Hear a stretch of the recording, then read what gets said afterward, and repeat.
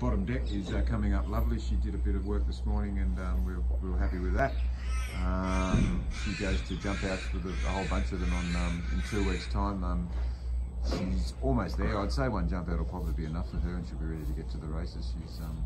She was just stuck between a rock and a hard place. The jump outs are only 3 weeks apart at the moment, so we don't have the option of going to one when we really want to go. So we'll give her a good hard gallop next week, and the jump out the following week will probably see her ready to go.